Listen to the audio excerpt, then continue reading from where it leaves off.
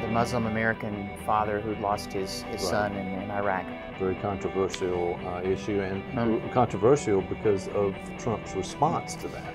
And again, it's hard to say how much of this is political theater and how much is being played up and distorted, but Trump's response, which again, if he was under attack, the guy was waving the Constitution and said, "You've lost nothing." So we can see at that moment, Trump sustained a narcissistic injury that anybody would experience.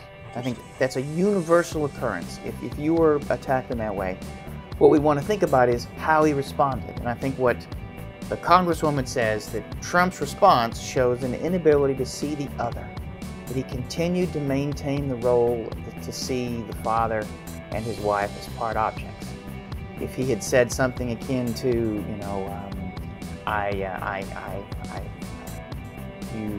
your son gave the ultimate sacrifice for his country. I hope that you can be proud of him, and I certainly am. And you know, I disagree with the things that he said, and I really think that maybe he and I should sit down and talk. And if we did, I think he might see that I am much closer to the way to what he believes, or whatever. He could say something like that. Right, sure. But if you'll notice, that sort of response requires the capacity to be able to see the other. And you could say, and I think that's part of what she's trying to say here, is that his response was one of, he continued to be focused on his own injuries and not so much on the person in front of him.